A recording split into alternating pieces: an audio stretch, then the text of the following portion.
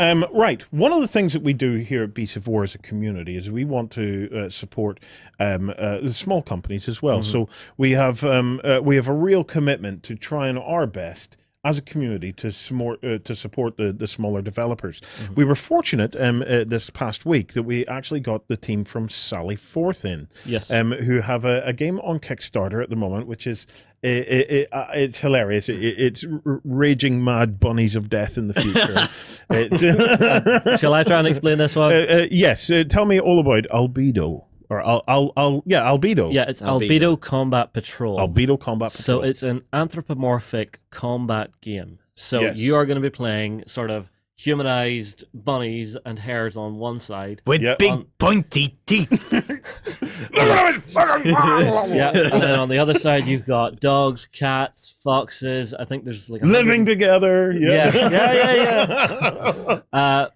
All getting into a bit of a war. It's based on an old comic book series, which is fully available online. But what I wanted to do this week was actually delve into the history of it a lot more to actually figure out what the hell's going on, what created this world. So, well, Justin got a chance to sit down with them. Yep. And here it is. Hi everybody, I'm back with Chris from Sally Forth, and it's time for one of those discussions that I absolutely adore to have with a games creator. So, Chris, it's a question I love asking. What are your hopes and dreams for this game? Wildest fantasy kind of stuff, how far would you love it to go? Well, I mean, we would love it to be a worldwide phenomena. There's sort of a game that's being played on tables, all across the world. We've got lots of ideas that there's just so much background material that we can draw on for a game. So one of our ideas is that we'd like to build what we call a dynamic gaming universe. Okay, so this is really using sort of technology and the sort of internet to build a campaign system online where we can have gamers playing games and contributing to development of the storyline and the story arcs. So this is something that the development team have been talking about for the last few months, and we would design maybe a scenario of the month, and then gamers would better sort of download that, play the scenario. Everybody across the world sort of feed their results into a web-based interface, and that would determine the direction of the narrative campaign and the sort of story that we're building for Albedo going forward. We have we would like to get this as a retail release with a sort of box set and supplements that we can get into distribution chains and shops and sort of stores across the world. And to develop some ambassadors, some sort of key players that are going to put on games in stores, and to introduce new players to the shared world of Steve's comics and sort of imagination. Now, one thing I would ask about is, now obviously I'm guessing you're a fan of the series. Absolutely, I love it. Yes. Now, have you considered getting the original creator to do maybe a special issue? Once the game's up and running, if you're doing those campaigns, having a special issue that maybe comes out like once a year, just as a short run for people who want it. Right. Having something like that could just bring the world to life. That would be something I would dream of if I was doing something like this. Absolutely, and we have spoken to Steve about that, and there's sort of two aspects to it. So he's already agreed to do a completely new set of artwork to go into our campaign source book. And when we sort of talked about the dynamic universe and gamers being involved across the world in the continuing storyline, so that was very much our idea, that we would have maybe a year's worth of narrative campaign that gamers' results would actually feed in to drive the results. We would then get our writers to write it up and to pass it on to Steve, and to have an end of year comic that would be very cool. that takes the story forward. So yeah, that would be absolutely awesome. Yeah. One thing I would do with that then is, because you would be creating new characters, bringing new characters into it, that would be a perfect chance to give like those champions of the game a bit of a shout out, or someone who's done really well at like a competitive tournament. You know, Yes, top yeah. player in the world. You're now in it as this character forever. Yeah, well, I hadn't thought about that, but yeah, no, that Well, is a good it's to that sort geek of to cred thing. yeah, You yeah, know, I yeah. mean, like To there are some companies out there, they'll run a tournament and the winner actually gets to work with the company to sculpt a new miniature. yes, So it's yes, just getting your own little corner of the world for being a champion of the game, or Yeah. for doing really well at playing Yeah, the game, showing yeah. your commitment to it. Definitely something to look at. Well, I really like that idea, and we've started doing that in a small way. So on our Facebook group, Mhm. Mike Wilson, who's working on the source book, has reached out to people who have played the original Albedo role-playing game, which has been around for a while, and asked them to send their character sheets Oh, in, nice. so that their role-playing characters that they've built up and their worlds and their ships can get written into the ongoing storyline. Nice. And yeah, just taking a step further. Yeah, competition winners, ambassadors, and that sort of thing. That would be a fantastic way to acknowledge them. Yeah. I like that. That's just my brain going off on one. I have random good ideas sometimes. You know, it happens. Yeah. I appreciate that. That is fantastic. So we've got we've got a long way to go, because Steve's comic ran for 22 years, and you can read all of them. If you search for Albedo Comics, there is an archive on the web. And in fact, there are 163 different species. I don't know what they are. I haven't listed them all, and I'm not sure if that sort of includes subspecies or not, because we've had people writing into us and saying, can you do a head that's like my border collie or like my Labrador or retriever? So I'm not sure whether dog is just one or it's broken down. But no, the potential for this is absolutely huge. Yeah, definitely. And I mean, like, it's a really deep world that you can explore, because it's so vast. I mean, like, you could have something like a little offshoot. Someone can actually get their own story writing on the go. Because one thing I love about some games is I can create my guys. This is my planet, my world. Yes. You know, I want the independent Squirrel Republic. And who are they going to align with? You know, it might turn out a little bit like the Japanese during World War II, going with the Leypines. Yeah, absolutely. So we have sort of spoken about sort of two factions, but there are, I think, as we alluded to earlier, so some planets were settled by sort of confederations and businesses and that sort of thing. Yeah. That there are space pirates. No, because it's there are rogue operators. There are commercial interests that have that sort of build up sort of mini security forces to defend themselves. And we have sort of three major intergalactic wars to cover to bring us to the sort of the start of the of the comic strip. So there's a lot of material to go with. It's nice for people to have that backlog that they can chew through while they're waiting for all the goodies to arrive. Yeah, absolutely. And so we've made some of the goodies available up front, so you can start gaming in Albedo sort of straight away. Now, we said that we've got a lot of different planets, so some of them are hostile, some of them are desert, some of them will be ice world. So we've got that geographical diversity. Now, the other thing that the design team have mentioned to me is that the ACP 164 rules are good from individual squads up to maybe a company level of maybe 80, 100 miniatures a game. It would be good maybe to do smaller scale figures and larger battles. So now we maybe have 10 mil or 15 mil figures mounted on bases, and to do large battalion battle group type of games. That could be interesting to see how those different militaries would actually work against each other at that scale. It's something, again, I discovered it recently. whenever you're going up, what one of our guys, our historical editor, calls the levels of wargaming, Yes. is so you start off at your skirmish level, you'll then go up to your squad level, you'll then go up to like the 15 mil level. Yes. I played a game against him where it was actually hacks and counter based. Right. And you suddenly become detached from the unit itself. Yes. So you get such an incredible tactical feel for the forces that you're playing. Yes. Really cool to see. Absolutely.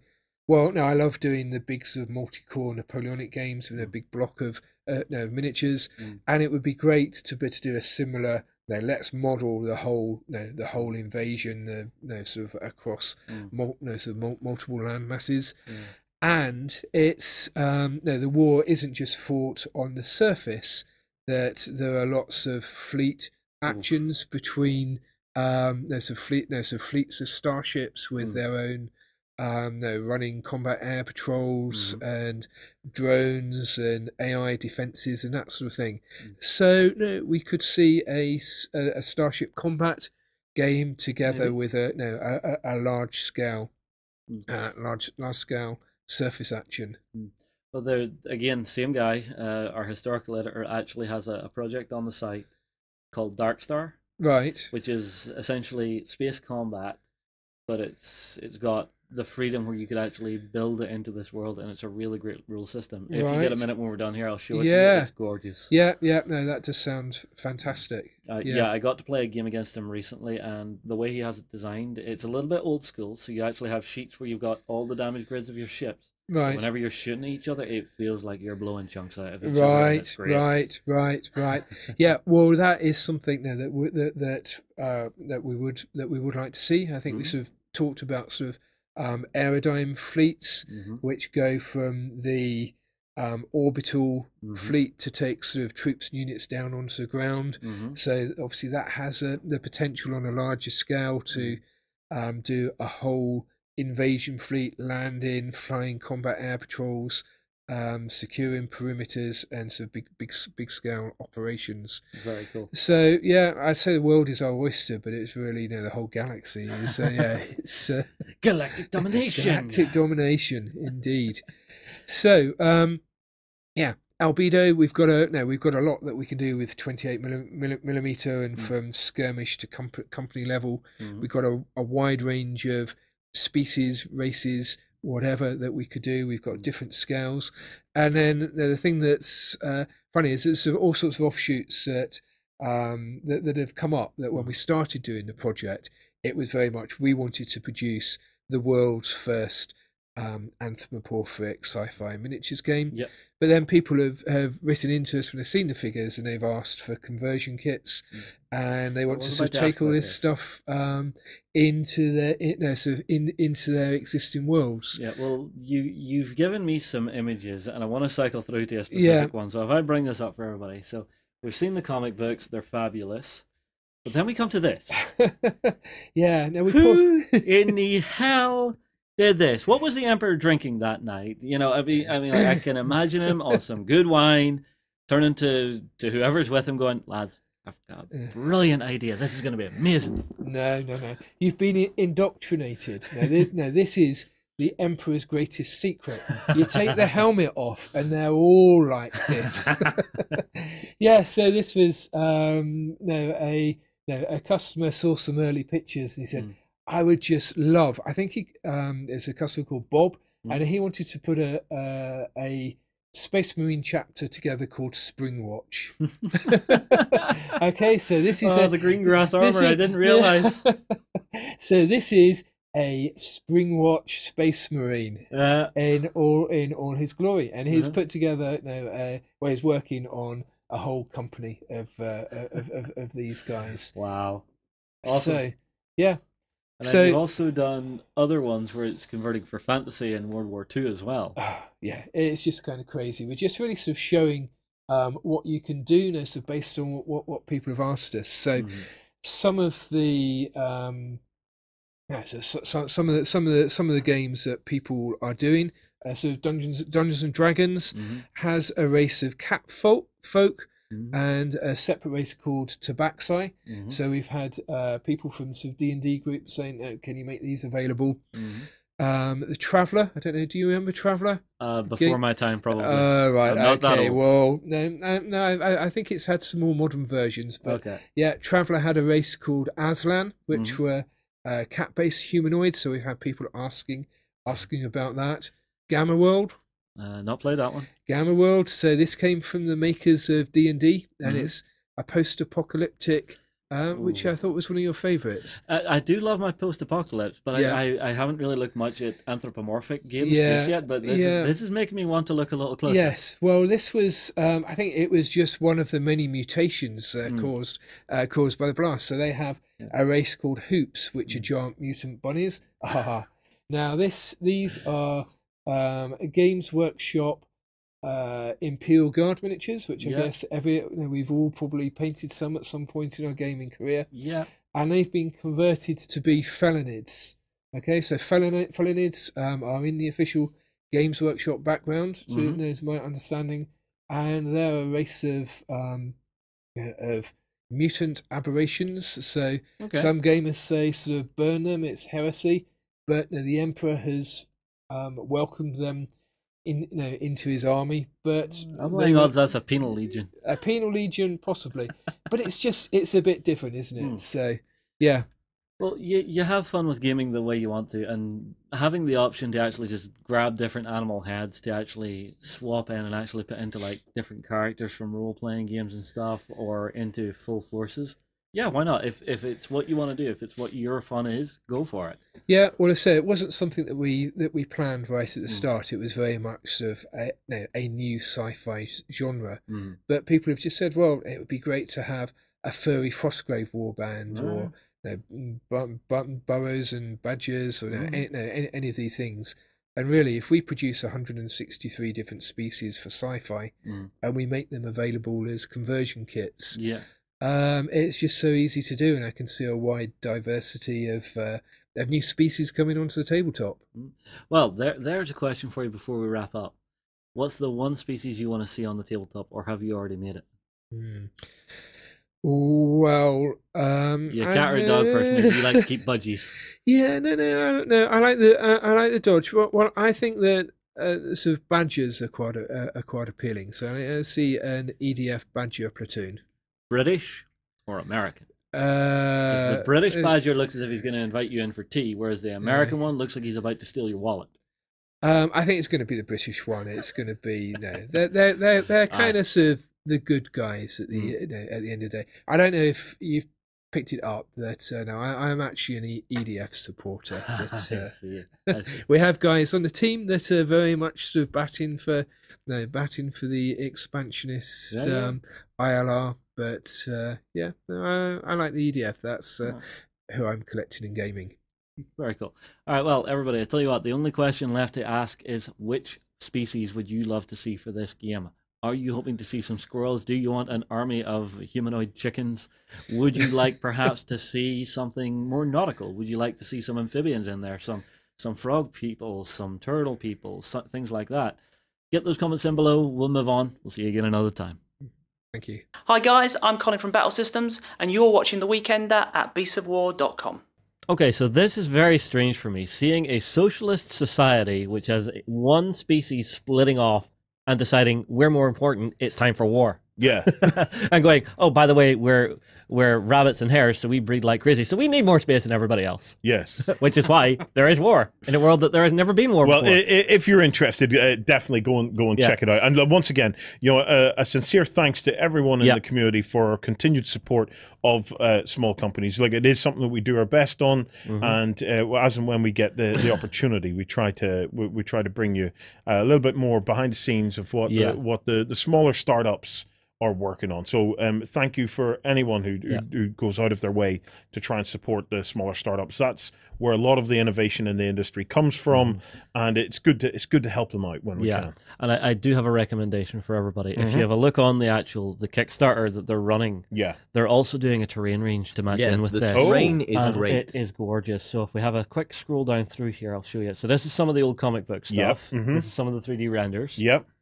But if I can get down to it, where is it? No, that's not it. That's it. Oh, very nice. Look at this. They're using a mixture of resin, laser cut HDF, and laser cut perspex. Yeah. To actually give you glass building blocks. So like modern day style buildings with lots of clear spaces that you can see through and see into. Yeah. Like I actually got to play a game of this, and one of my favorite things was I was looking down on the table and they had a big like perspex panel on the roof. I could see right down in and see the miniatures inside the building. It's so simple and so silly, but it made me happy. It's a terrain system that would work even for moderns. Yeah. And Oh, yeah. stuff. They yes. had one set up for one of the Let's Plays, which was a underground subway system, Yeah. subway station. I just really loved how that looked on the table. Yeah. Yeah, well, I mean, like there you can see on the side, they've also got some mirrored panels in here, like solar panels. Yeah. And it's a gorgeous terrain system. I'm really excited to see just what you could build with that. Yeah. By all means, go and check it out. It's on Kickstarter. It's got a little while to go yet.